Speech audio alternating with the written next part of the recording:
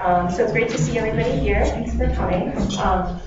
I'm a veterinarian with the Old Wildlife Care Network, which is a partnership between OSPR and University of California Davis Veterinary School. And I don't have a lot of street cred actually in this crowd because I've only been in the job for about 3 years. I started the job in May of 2010, which probably most of you recognize as pretty much the middle of Deepwater Horizon. So I spent a few weeks down in Louisiana working in the Deepwater Horizon spill that I was brand new. And luckily in California, knock on something quick, we haven't had any big spills since then. So I know a lot of stuff theoretically, but I don't have a lot of hands-on experience with spill response. And it's funny coming to EROS when I first took the EROS class, as a veterinarian, very animal focused, very focused on the wildlife, and as you all know, the media is very focused on the birds and the animals that are affected in wildlife, the sea otters and Valdez. And so to me, an oil spill response was you go out, you collect the animals, and you wash them. And coming to EROS was a great eye-opening experience when I realized, wow, oil wildlife response is huge. Oil spill response is huge, and the oil wildlife response is really a very small part of that. So that was very eye-opening to me, because to me it was everything.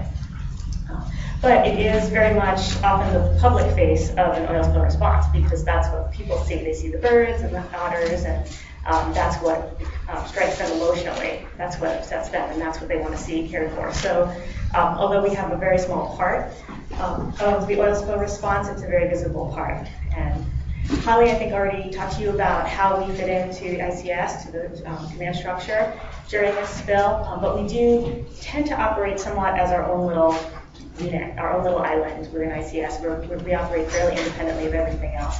Because once we get those birds in-house, then we're doing something completely separate from what everyone else is doing.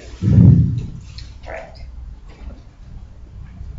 So what I'll talk about first, since you've already had a bit of an overview of what we are from Holly, I'll talk about the effects of oil on wildlife, both the direct effects of oil, so what the oil does to the animals, and then what the effect of the animals being in captivity and being cared for by us does to them. And then I'll talk a little bit more about OWCN and how we work, and talk about the steps in an oil wildlife response.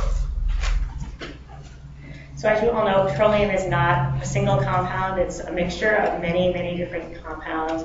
Every deposit is unique, which is good in some ways because it allows us to fingerprint oil and tell us what oil comes from where. So if you're not as skilled as Nicole was referring to it in Louisiana, and you can't tell, oh, that's deep water oil, that's not deep water oil. We can chemically fingerprint oil and tell you where it comes from. Oil or petroleum products can be anything from black, brown to colorless, and most of them have an odor, but they may have a very strong odor or not such a strong odor. They may have sulfur in them or not.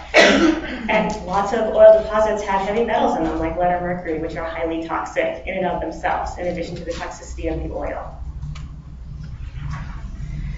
So we think about the effects of oil in two different ways. On the one hand, all types of petroleum are going to affect feathers and fur. And that's not just because it's petroleum, that's anything. Any oily substance is going to do that. So mineral oil could do that, vegetable oil, fish oil. Some of you may have heard about the fish oiling incident that we had in the Arcata area, Crescent City last year. There were a lot of juvenile pelicans getting fouled with fish oil from begging for fish from fishermen and dumpster diving in areas where fish offal was available to them. And those birds were as severely affected as they might have been from petroleum oil because they said they couldn't fly, their feathers were damaged, and they were becoming very cold. So we think of that as the external effects of oil. But then petroleum oils, in addition to that, also have organ toxicity that can range from very rapid respiratory toxicity to long-term reproductive toxicity, like they have speculated has happened in Valdez. And there's some evidence for that for some of the birds that actually, even 8 or 9 years out, they were still seeing lower reproductive rates in some of the birds in the areas that were oiled in Valdez. So to get exposed to petroleum oil, you can inhale it, and that would cause injury to your lungs. Eventually, it would become absorbed through your lungs into your systemic circulation, but typically it's going to kill you before it you get to that point. It will cause a very severe pneumonitis or pneumonia and be very painful and uncomfortable. You could also ingest the oil, so you can eat it. Seems like a silly idea, but if you're a bird and you're cleaning your feathers, you know you're going to end up getting some of that oil in your mouth and swallowing it. Or if you're feeding on prey, if you're a sea otter feeding on shellfish, those animals are going to have oil within their tissues. Or if you're a bird that is feeding on fish that has oil in its tissues, you're going to ingest the oil. And that will cause ulceration of your gastrointestinal tract, so it will cause bleeding ulcers, sore irritation, cause problems with digestion. And then, as we talked about before, external. So feather and fur soiling, and also just skin burns. So exposed areas of birds or otters that are not covered with feathers can be burned, and oil can be absorbed directly into the body that way as well. But by far, the biggest problems caused by petroleum products are the external problems. Or at least they're certainly the most visible, the most obvious, and they're the ones that are things that we can do something about. The inhalation injuries, oftentimes the animals that inhale oil and are going to die from that, it's going to happen very quickly before we can do anything about it. Ingestion may cause problems that are more slowly and hard to determine, and more slowly causing problems. But the external oiling is what we can see, and it's something we can do something about. So again, birds and mammals breathe at the surface. They breathe right at that oil, at that water-air interface. And so when they come up from the water to take a breath, if there's a slick of oil on the water, the air directly above that slick is what they're breathing, and that's where a lot of the fumes and vapors are going to be. And so they can get direct lung injury from that. The light ends are the most toxic from a respiratory standpoint. So these are things like jet fuel and diesel to some extent. These are also the products that are going to evaporate very rapidly within 24 to 48 hours. And so the animals are going to get exposed to this right away in the beginning, and then it's going to dissipate, it's going to evaporate, and fewer animals will be affected by this respiratory toxicity. Many of these animals that inhale it initially are going to die very rapidly within hours, and so you're not going to see feather effects or fur effects on those animals or gastrointestinal effects, because they died before they could get that sick, right? They just died of respiratory injury. They can also have neurologic toxicity and have seizures. Again, that'll cause them to die very rapidly before we even can catch them, really, if it's within 24 hours of the spill. So respiratory toxicity is very severe. It's typically seen just with the light ends, and there's not a lot we can do about it. Fortunately, that seems to be less common than what we see with the very big crude oil spills, because that's not what is in the big tankers, right? We don't have huge tankers of millions and millions and millions of gallons of jet fuel. The consequences of respiratory injury, again, are pain, distress, rapid death, and stranding. Again, this is a small component of what we worry about for oiled wildlife, because these animals typically don't live long enough for us to even see them. Ingestion, on the other hand, is something we do see, and both birds and sea otters are going to ingest oil because they're going to take care of their fur. They're going to be preening or grooming, and they have no choice but to ingest some of the oil. They can start getting ulcerations starting from their mouth all the way through their entire gastrointestinal tract. Once they've ingested it, they're going to absorb it systemically into their body. As the oil causes ulceration throughout their mucous membranes, they're going to absorb even more of it, because as that barrier is broken down, more and more of the toxic components of the oil get absorbed into the body. And so the more oil that gets absorbed into the body, the more direct toxic effects you see on things like red blood cells, which may lyse, may just break apart. You'll see anemia, you may see liver toxicity, kidney toxicity, and even neurologic toxicity. So systemic absorption is a bad thing and causes direct organ toxicity.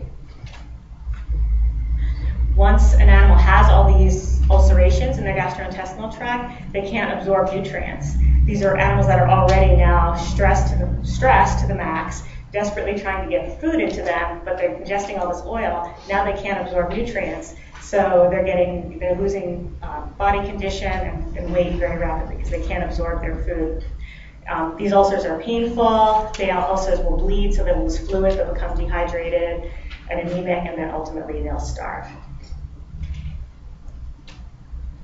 The surface effects of oil are, again, this is what we deal with the most of. This is a physical disruption of the feather structure, and for most of these you can substitute fur for feathers if you're thinking about sea otters.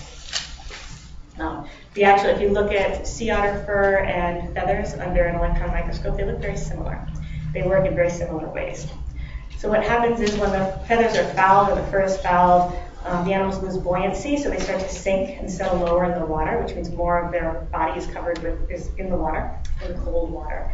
They can't move as well, they can't dive, they can't fly, and they may have burns to their eyes and to their unfeathered areas of their body, like their legs and their face. This again is an electron microscope of the feathers, and you can see all these hooks here. Can everyone see the hooks? That's what a feather looks like under the microscope. The hooks, they're called hooks and barbules and barbs, and they have a very intricate physical structure that causes them to interlock, so that they're like a really high thread count sheet. If you get a really expensive sheet that's 750 thread count, it's a very tight weave, similar to the weave that doctors' scrubs are made out of, but it's even tighter to the point where water cannot penetrate. So that's what makes a bird or a sea otter waterproof, that very tight woven microscopic components of the feathers to keep out the water. So because this waterproofing is a structural problem, not a structural feature, not a chemical feature, it's not dependent on the bird's preen gland secretions, but it also means that if anything disrupts those hooks and barbules, they come apart and they won't come back together because there's stuff in the way, there's stuff interfering with them, and the birds lose their waterproofing.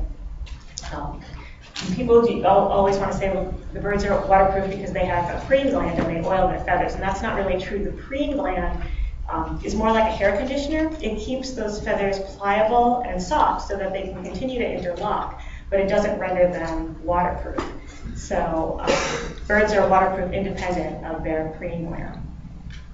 And so when they're waterproof and they have this normal structure to their feathers, they have a layer of air around their body, and the water is on the outside. And so if you pick up a duck and you take it right out of the water and move its feathers back, it's dry underneath. It's not that it can handle the cold water better than other animals. It's that it's not in the cold water, essentially. It's basically entirely surrounded by feathers except for its feet, and it's not experiencing that very cold water. As soon as you disrupt the feather structure, water penetrates into the feathers, and suddenly they're in water right up to the skin, and that's what draws the heat away very rapidly. Here's just another picture of normal, happy, healthy feathers under the microscope, and you can see how there's very complex structure in those feathers that look simple on the outside. And this is a picture of a feather that has a contaminant on it, and you can see it doesn't have that nice symmetric structure. There's stuff in the way. There's stuff getting in the way of the hooks and barbules so they cannot interlock. And when this happens, water penetrates right into the skin, and it's like you being immersed in a very cold bathtub. And just a picture of an otter, a piece of otter fur. You can see clean fur with those little ridges, and then oiled fur that has material interfering with it.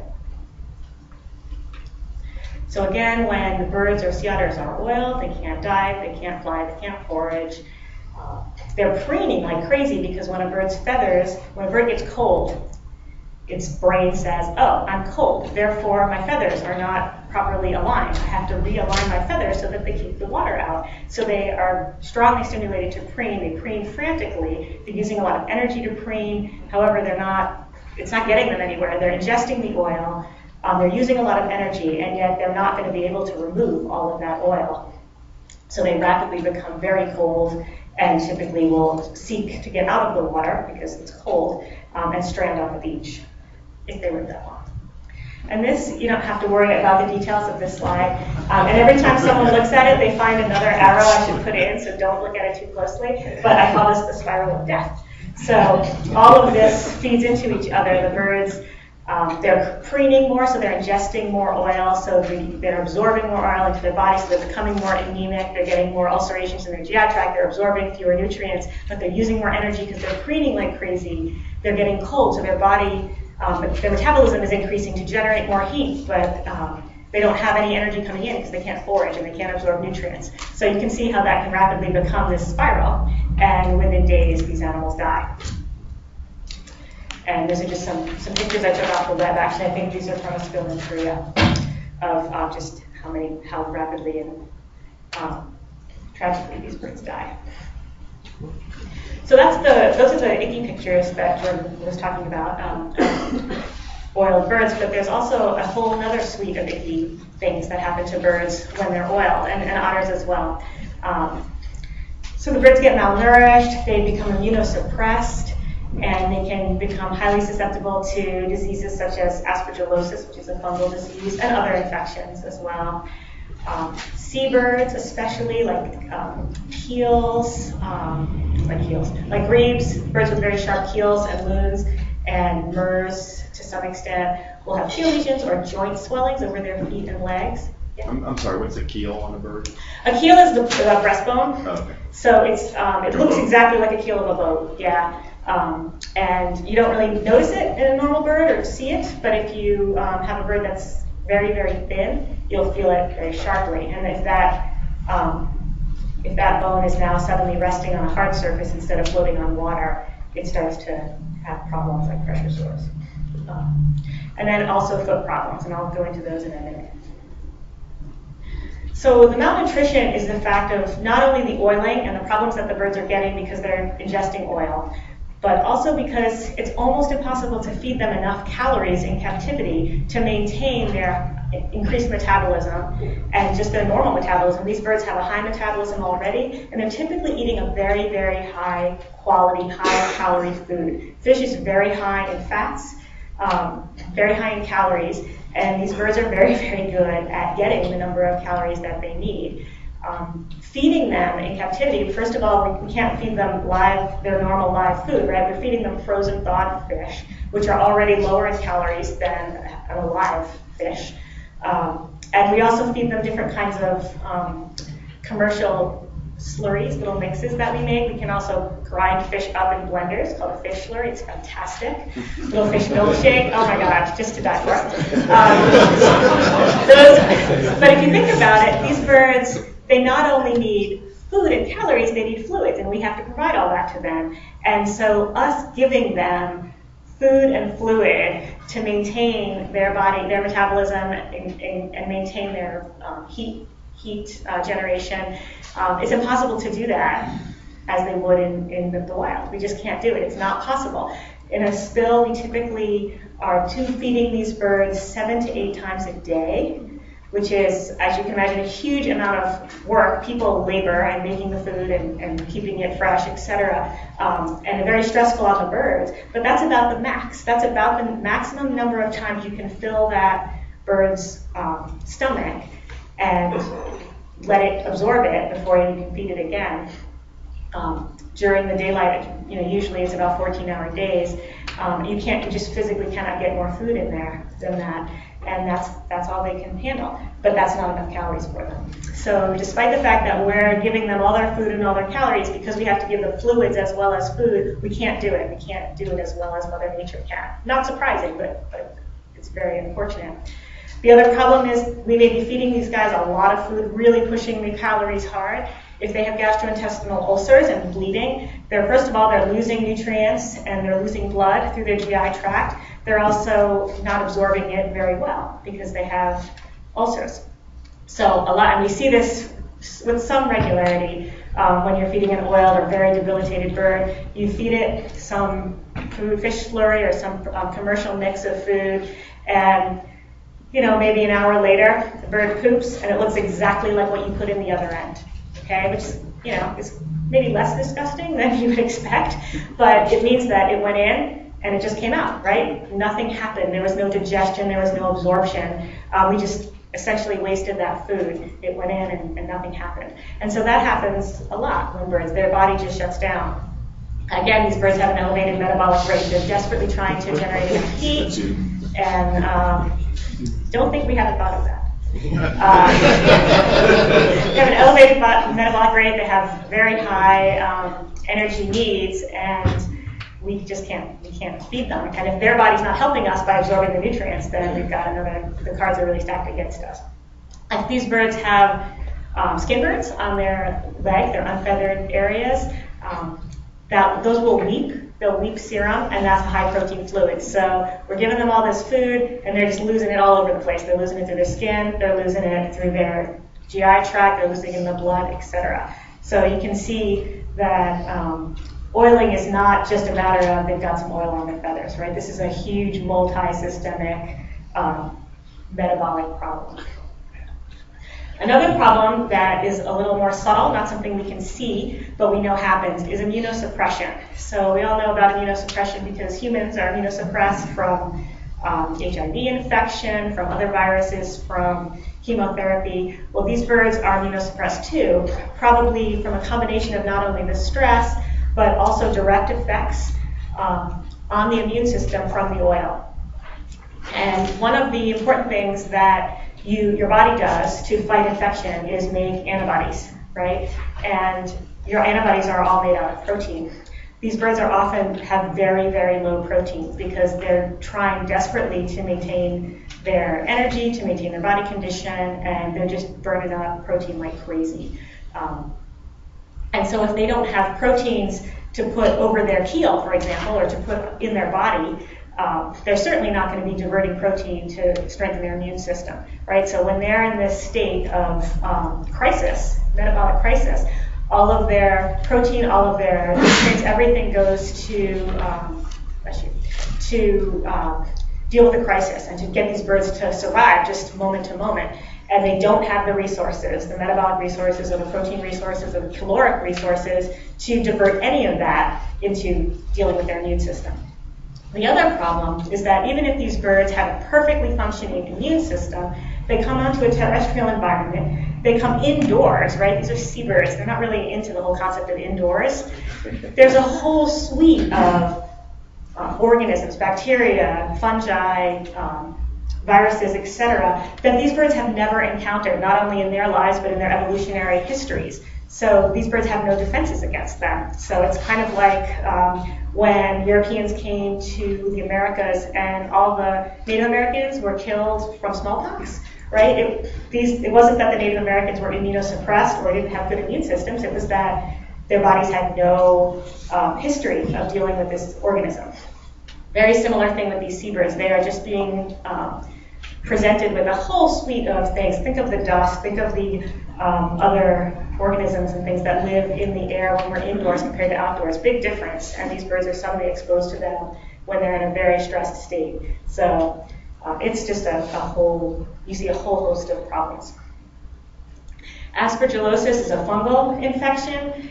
This organism is ubiquitous in the environment, indoors and out. We've measured it in the air above pools, outdoor pools at our facility. You can measure it in this room, I'm sure. You can measure it in potted plants. You can find it outside in soil, inside in dust. It's a devastating disease.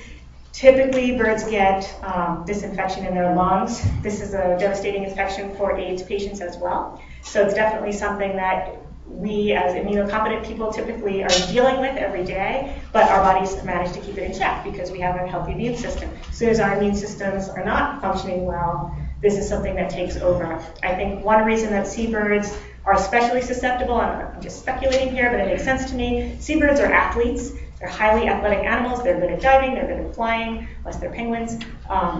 They have a tremendously efficient respiratory system, right? They have to breathe in and dive for minutes at a time. Very, very efficient respiratory system. So they're taking huge breaths. They're taking in a lot of air. They have an extensive air sac system. So it makes sense that when they're going to have their system invaded, it's going to be through the respiratory system because they have such an efficient and they are exposed to so much air as they breathe. The keel and joint lesions, again, this is just a matter of how you spend your time, how your body is designed to function. Grebes, what do all day? They fly, they dive, they swim. They don't walk, ever. And they're really never on dry land. Same thing with loons. I mean, even their nests are not really solid land. So a lot of those birds, their bodies have never been designed to bear the weight of their own body, even when they're skinny. And birds like alcids, like the murres and murrelets, puffins, those birds do stand on their feet and walk, but they mostly stand, they mostly perch, they don't walk a lot, and they don't bear weight for long periods of time on their feet. They're mostly flying or swimming. So their bodies are not designed for it. This is the keel of a bird, so if you look at a bird face on and put your hand right on top of its chest, that you would feel a bone there. It's supposed to be covered with skin, but that's actually bone. That's not right. Same thing, this is the bird's, what you think of as its ankle, I guess, or its knee.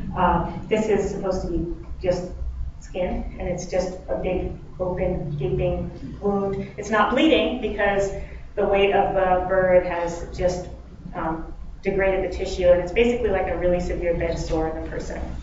These birds get these within days of being in captivity if they're not managed properly, and sometimes even if they are managed properly. This is a picture of a grebe foot. You can see what happens is they just get these open sores. The reason these are bleeding is because we've kind of messed with them a little, opened them up a little bit, but these are just these raw, flattened areas. These rapidly develop into a bone infection, and once they're in the bone and it's infected, they die of infection. So these are things that have nothing to do with oil, but they have everything to do with the fact that the bird is now in captivity again. When you make a determination that one of these birds or any animal has irreparable damage, they're terminal, do you at that point make a decision to euthanize, or do you let the course of the disease do it? Oh no, we euthanize them. It's a very hard, it's hard to make that decision because we've all seen, veterinarians have all seen cases that they didn't think would make it and then magically, right? But the vast majority of them don't. So where do you draw the line? Do you euthanize them earlier in the course or later? Do you wait to see what's going to be the miracle fix? We have those discussions a lot. The goal is to have those discussions early in the spill rather than later, so that we say, all right, we're expecting 400 birds in-house. This is the level that we're going to, cut it off at. Basically, this is what we can handle. So yeah, we do treat these birds as a group, not so much as individual cases when we have hundreds of them at a time. But our goal is really, if they cannot be released, then to us, we euthanize them sooner rather than later, rather than put them through the misery, pain, and stress of captivity. And most of these species do not do well in captivity at all, like in a zoo or an aquarium, they just don't do well. So it's not like if we could get them to survive, but they wouldn't be strong enough to be in the wild, we could put them somewhere. Most of these animals would die in captivity anyway, so that's what we do. We do kill a lot of animals, but hopefully they die a gentler death than they would have left out in our environment. So just to give you a little glimpse of what we do in the wildlife response, our goals are, first of all, to normalize temperature and hydration. These birds are usually profoundly cold and profoundly dehydrated.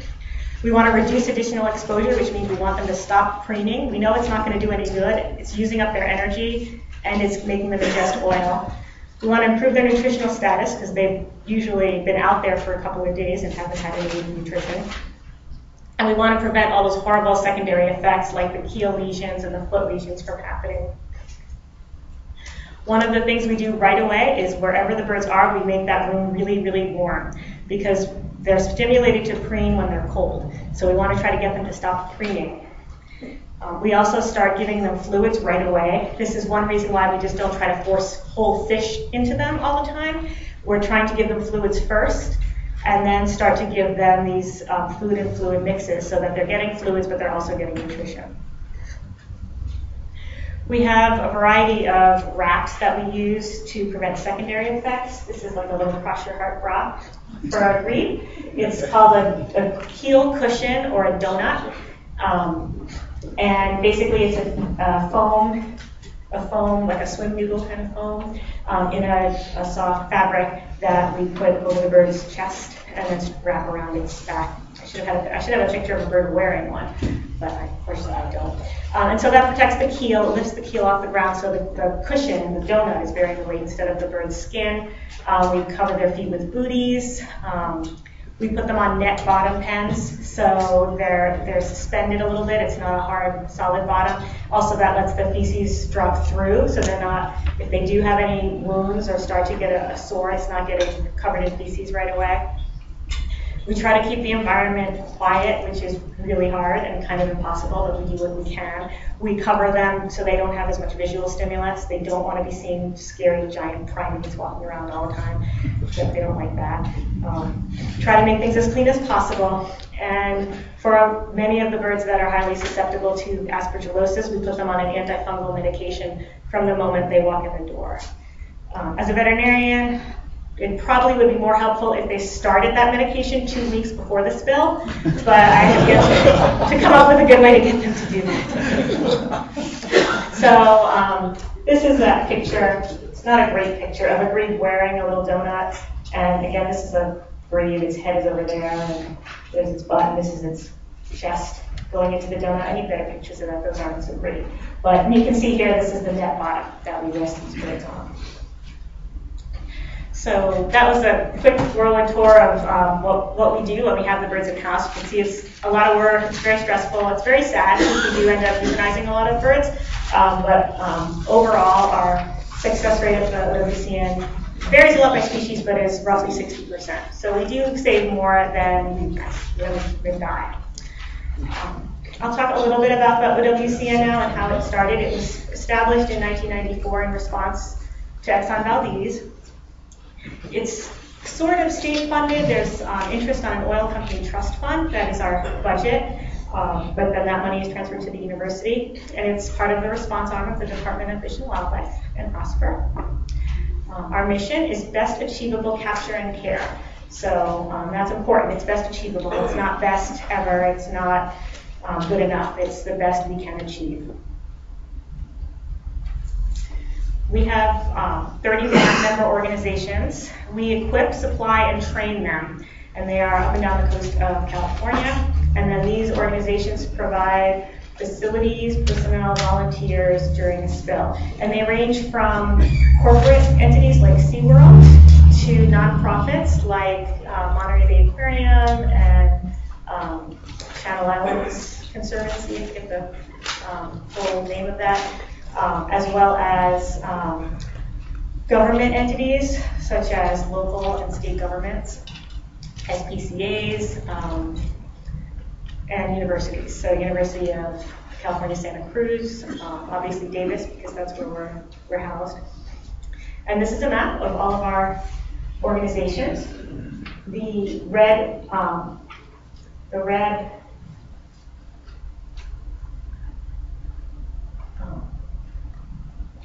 facilities are our main organizations, and then also these starred facilities are what we call primary care facilities, where birds or mammals could be taken care of in an oil spill from initial entry to release. So you can see we have pretty good geographic coverage. And we have very close associations with state, federal, and local governments. Very obviously, we work very closely with OSPR, and although we're housed at UC Davis, we're still kind of a part of OSPR. The reason that we're housed with Davis is because I think in 1997, OSPR people, correct me if I'm wrong, I think it was 1997 where it was decided that they wanted OWCN to have a research component to investigate what the best achievable care practices were, and so that's why they thought it would be best housed at a veterinary school. So we have 4 R's that we talk about for what we do at OWCN: readiness, getting things, always being in a state of preparedness for a spill; response; research; and then reaching out, education. So for readiness, we have multiple facilities. Most of these are multi-use, so they're used for either general rehab by other organizations or education when there isn't a spill, and then when there's a spill, those things get moved out and we move in. This is really helpful because it reduces startup time, it provides cost-effective maintenance, and it's providing really good, it's a really good resource for other either universities or nonprofits et cetera, governments. And some of them are used for rehab, some of them are used for education, classroom space, and some are used for research. We also have regular trainings. We have a yearly conference with lectures and hands-on labs. We have basic training series online that's available to all of our volunteers. Anyone who's a volunteer with a member organization has access to those trainings. And we do drills regularly. Some are bigger than others, but we do at least one pretty big in-person drill a year. We do have provide some HAZWOPER training especially for field personnel who are going to be in the hot zone. We have an online HAZWOPER refresher course, and we try to work closely with OSPR to coordinate getting those field personnel 24-hour HAZWOPER trained. We've responded to over 80 spills since our inception. Most of them have been in California. The vast majority of them have been in California, but we've had pretty significant presence in deep water and other non-California spills, as well as several international spills. I think Nicole mentioned the Prestige in Spain, the Treasure spill in South Africa, Rena spill just a couple years ago in New Zealand. And we are recognized internationally to get a lot of queries from all over the world about our best practices. So the steps in a response, I'll go through those. How am I doing on time? You still got like 25 minutes. Oh, okay, we're fine. Okay. So we have recovery and transport. That's where we start. OSPR is typically responsible for the reconnaissance part of looking for the wildlife, where the wildlife might be. We then recover them, transport them, we process them, which means taking in evidence and give them an initial exam, stabilize them, clean them, condition them, and hopefully release them. Your box started maybe a little late, I guess, the first one, recovery and transport. I'm interested as unified commander and commander about activation and notification. How does that? We'll talk about that okay, in a little bit. This is kind of what happens after we're activated. We'll go back to that. So we need to collect field data, search effort logs, and not only that, but also hazing wildlife. So we do have a hazing unit that the goal is to get wildlife away from heavily oiled areas. This is obviously not useful if it's 24 miles of beach, but it's very useful if it's a small cove or a small area that can be kind of that can be discreet. And that's really the ideal situation, right? The best wildlife response is to not let the wildlife get oiled in the first place. Once a bird comes into care, we have to collect all the legal information to make our case for NRDA and also any subsequent legal efforts. So we need to log them in, we need to photograph every animal, collect a feather or some sort of oil sample. Again, those are archived and kept under lock and key so that if there are any issues with NRDA or with the spill in general, we can have that oil fingerprinted and shown to be the same oil that was spilled. And then every bird is banded, and we are hopefully moving in the future to not only banding them, but microchipping them like you would for your dog or cat, so that they're permanently identified. And both live and dead animals are cataloged. We separate out into different teams so that the live birds are obviously going to be given priority because we want to keep them alive, but the dead birds are still counted, and we still get all the evidence we can from the dead birds. During intake, which often happens simultaneously with processing, we're examining the birds, looking at their medical health, in some cases deciding if the bird is too far gone already to go into rehab, and we euthanize them. But most of the birds are usually not euthanized right at the beginning. We try to give them at least 24 hours. We collect a very small blood sample to get baseline where they're coming in, and our goal is to really have an exam that's about 5 minutes long and not longer, because we really want to limit the stress and the handling of those birds as much as possible. And then one thing that was learned somewhat in Valdez, but even before that, I think, is that although as a veterinarian, if I see a bird and it's entirely covered with oil, my first impulse is, oh my God, I have to get the oil off, right? You just want to wash it. And what we've learned over the years is that if you take a bird that's covered in oil, they just walked in the door, and you put it in hot water and try to wash it, it dies. which is not very surprising. These birds are on the edge, right? They're right barely alive, on the edge of their metabolic ability to stay alive, and you just put them through tremendous stress by holding them down underwater. That's absolutely terrifying for a bird. So we can't wash them right away. So we have to do what we use. We have to stabilize them, which is temperature control, getting them warm, giving them fluids, getting them appropriate nutrition, and then we try to give them about 48 hours. And then after 48 hours, that's when the clock kind of starts. It's like, okay, this bird's been in care for 48 hours. Is it ready to be washed? And then every 24 to 48 hours after that point, we'll take a blood sample, we'll review its record. Is it gaining weight? Is it looking more or less alert?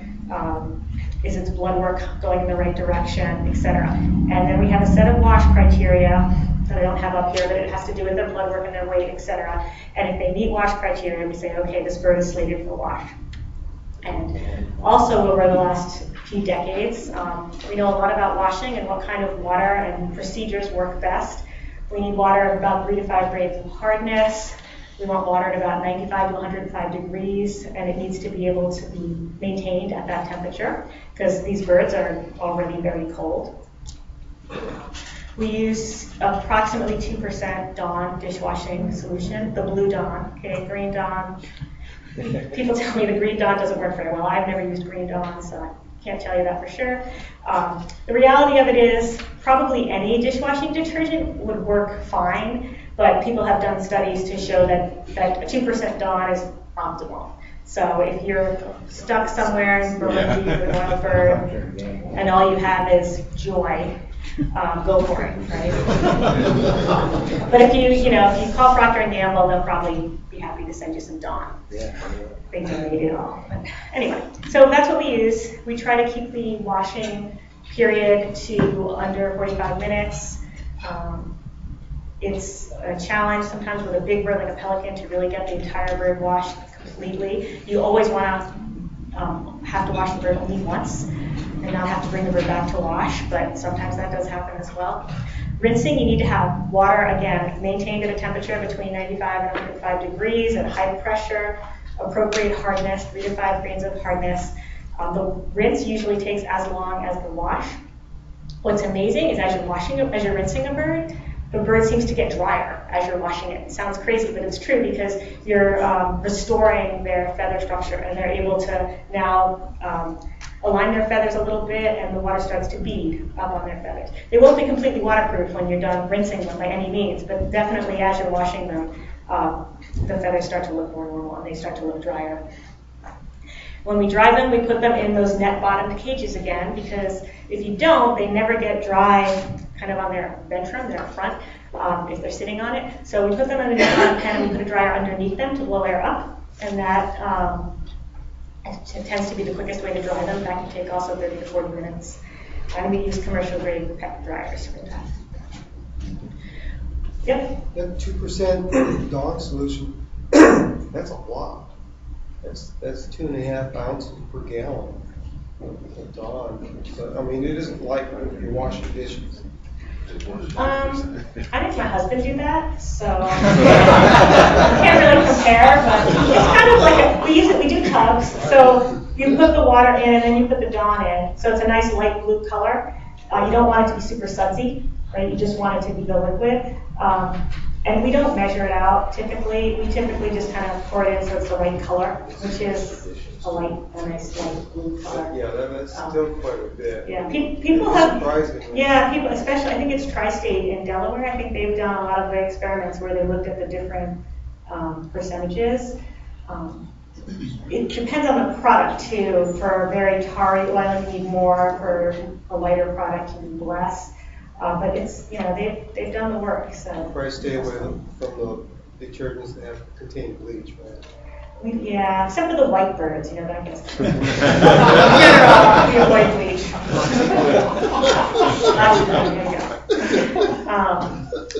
Yes, anyway, so once they're washed and dried, then they have to do most of the work for us. They have to get themselves waterproof. We can't do that for them. But we can help them along by giving them lots of opportunities to get in the water and come out of the water. And that seems to be what they need. And so they go out in the pool, and they're out there for an hour, maybe a couple of hours, and then we'll see they start to get waterlogged, they start to look like they're sinking a little bit. Then we pull them out, we dry them completely, and they go back in the pool. It goes back and forth. And theoretically, if you just left them in a pool, maybe gave them a place to haul out of the pool, they could probably do this themselves, but it would take a really long time. Whereas by completely drying them in between each time that they get wet, that seems to make a huge difference in how rapidly they regain their waterproofing. Conditioning is difficult. There's not a lot of research done on this. It's a very challenging area to do research on, but we do try to pay attention to the bird's physical fitness as much as possible, so we don't worry too much if we have to chase them around the pool a bit to catch them, because we figure, all right, they're diving, they're moving around, that's probably good for them. We like to see them as having as normal behavior as possible, so we keep a close eye on that to the best of our ability. We want their blood to come back. And one thing that we've noticed is that once birds are washed, they seem to suddenly want to eat again. You know, some birds will eat when they're oiled, but most of them won't. And then you get the oil off them, and they're like, oh yeah, I'm a bird. They kind of remember that they're a bird, and they start acting much more normal pretty much immediately after they're washed. It doesn't always happen, but it does happen for a lot of birds, which is nice to see. So you have to keep an eye out for those birds that are not regaining the normal behavior, that are still looking really droopy, that are interested in food, and those birds need to be separated out for individual attention to see if something else is going on or if they just need a little extra TLC. Before birds are released, they're always federally banded, so we can keep track of them. Hopefully, bands are returned. And our goal with OWCN is to get a lot of these birds fitted with telemetry devices so that we can evaluate how well we're doing as far as post-release. How well these birds are surviving out in the environment. Are they reproducing? Are they acting normally? That's mainly for birds. What about the other marine mammals? It's the same kind of steps, or? Very similar steps. Really, sea otters are the ones that are most relevant here. Pinnipeds, the sea lions and seals, and the dolphins. The dolphins are really good at avoiding oil spills to begin with, and they're not covered with fur, so it's much less of an issue. Sea lions don't have fur except for fur seals, and even the fur seals rely on blubber much more than their fur to keep them warm. So they don't get debilitated, so it's a lot harder to catch them, so we don't get as many in care. Oftentimes, seals or sea lions come in for other reasons. They strand for other reasons, and they have a little bit of oil on them, tar patches or something, but usually that's incidental. So we don't deal with them that much. Sea otters are the only marine mammal that don't have blubber, and they rely entirely on their fur to keep them warm. So they're basically like a bird. So they need their fur, it has to be perfect, and when it's oiled, it's very bad. And they go through very similar steps. They come in, we try to get them as stable as possible. It's a little challenging because sea otters are aggressive, so a lot of times we have to sedate them to handle them. Or if we don't, that means they're really, really sick. That's not a good thing either. But same thing, we try to get them stable, maintaining their body temperature before we wash them. We wash them under anesthesia, again, because they're sea otters and they'll take your face off if they have the chance. They're ferocious, very cute, very ferocious. So they're washed under anesthesia, and that's a big difference compared to the birds. But similar thing with getting their fur conditioned. They get in a pool where they can come out, and we try to encourage them to go in the water and out of the water, in the water, out of the water, back and forth. And same thing as far as getting them back on track. And probably if, again, knock on something, we haven't had any sea otters oiled in spills in California, but if we did, probably all those animals would get telemetry units implanted, and we would follow them very closely. You ever get repeat customers? Yes, and oftentimes when we get repeat customers, that should prompt either, hey, up the ICS chain, hey guys, you told us this was a good area to release them. Are you still confident in that? Did this bird just go back to its somewhere else and get oiled? So it should prompt that question. It should also prompt the question, is there something wrong with this bird other than the oiling? Was it sick to begin with and it happened to get oiled, and so that's why we ended up with it? Or did we miss something? Did we miss a secondary effect that occurred during captivity, and we can see it on our release exam, etc. So we do get repeat customers, and then we kind of go through a bunch of steps to deal with that. And if we get birds that come back for the third time, usually those birds we're just going to euthanize them because there's something wrong. You may not be able to find out what it is, but there's something wrong and you can't fix them. Maybe they like you. We always consider that, and we always end up ruling it out in the end. No, that definitely couldn't be it. So yeah, we don't like repeat customers. We like them to just leave. They don't even have to say thank you. So again, the reason that the OWCN was housed at the School of Veterinary Medicine at Davis was because of the research component. We really wanted to not just care for the wildlife that are affected by oil, but to learn how we can do it better. And that's really our goal. What are the effects of oil on wildlife? What are the effects on different species? How can we rehabilitate them better? How can we get better? What are the markers for healthy animals? What can we do to send out the healthiest possible animals when we release them? How can we care for them most effectively and efficiently? And so we have a research program where we have a call for proposals, and we fund people who want to do research. We also do in-house research. We've had 3 in-house post-release projects, MERS, gulls, and grebes. And we've funded over 140 projects externally. Right now, actually starting on Sunday, we're hoping to start a study looking at the dispersant used in deep water, the Corexit 9500, I think, looking at the effects of that on feathers of MERS. So we'll be starting that this week, hopefully. And we have a variety of other research going on, looking at different biological markers, different treatments, etc. And then finally, reaching out is our 4th R. That's a bit of a stretch for an R, but make it work. We do have a fledgling K-12 education program. We have some information on our website for kids. As you can imagine, during a spill, we get tons of letters from kids, from classes, saying how can we help. Sometimes they donate cases of Dawn.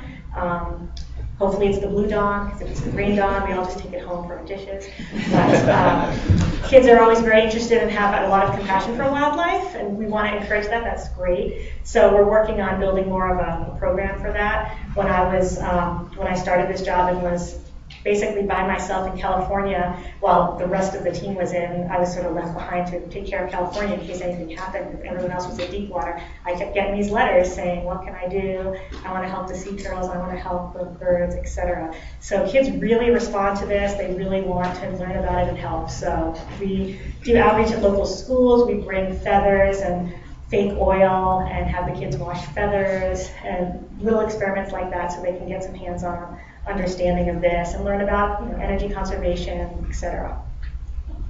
We have pre-veterinary students and wildlife students come through our program, and we have half-day or whole-day workshops we'll do with them. We do a lot of veterinary trainings, both for veterinary students and for graduate veterinarians that we do at conferences and things. Some public outreach. We have a website and a Facebook page. I think during deep water, there were something like 1,800 followers of our blog, so lots of interest there. And we're also starting more and more to reach out nationally and internationally, not only to help during spills, but also to work on ways of having a united front for wildlife response, so that the different responsible parties can know what to expect with oil wildlife response, to know what a good oil wildlife response would be. So there's a lot of discussion right now. Mike Zaccardi, the director of OWCN, has been working very hard and very intensely with some people in Europe and also Brazil and South Africa, trying to coordinate that. So we're definitely becoming more of a global organization. So this is a question of how it works. The phone rings, or nowadays we get a text. OSPR activates us. So OSPR is the organization that decides, okay, we're seeing some oil birds, there's a spill, you guys need to gear up and get ready. We get the information that OSPR has, figure out what we need, and we just do it. We activate it. We send out emails to all of our member organizations, say this is what we need, these are the people we need, these are the facilities we need, etc. And then we fill those ICS positions within the wildlife branch that Holly talked to you about. From our core staff, we have 8 of us at Davis, and then from our member organizations. The other thing we have to do, which is not really our problem, it's the problem of whatever organization is in the facility at the time, all of the current rehab patients in the facility have to move out. So they start moving out to other facilities, and we open up our facility just for the spill. Personnel is a mix of staff and volunteers, but most of our volunteers are pre-trained, which makes a huge, huge difference, as I'm sure you can imagine. When Costco happened, most of the volunteers in the wildlife facility were not the hundreds and hundreds of people who went running to fishing game and said, I want to help, I want to help. They were mostly the people that we had already trained, volunteers at our current member organizations. And we may hire some of those volunteers as well. And I think, again, Holly probably showed you this, but this is the wildlife branch. And the recon group, it's not part of OWCN, but hazing, processing, parent processing, and recovery and transport are all part of us. And then we have various units, which are actually now called strike teams. Sorry, Holly. And we can split up into bird and mammal if necessary, and also split up into live and dead teams if necessary as well. Generally, this is paid for by the responsible party, so the budget that we get from OSPR is really for maintaining our state of readiness and keeping everyone trained. And then when the spill happens, that's paid for by the responsible party via the Unified Command. And that's really a win-win situation because the RP doesn't have to think about it. They're like, okay, you do it, you deal with it, you guys know what you're doing. You'll give us good PR, and we don't have to deal with it. So generally, the RP is very, very happy to deal with us. It's also cheaper for them to deal with us, right? Because we have a facility, we have the people, we have all the stuff already in-house. We can start right away. It's very fast, so it's much easier and cheaper for them to do it than to do through us than to have them do it themselves. Oh, that was my last slide. How about that? Okay, any questions?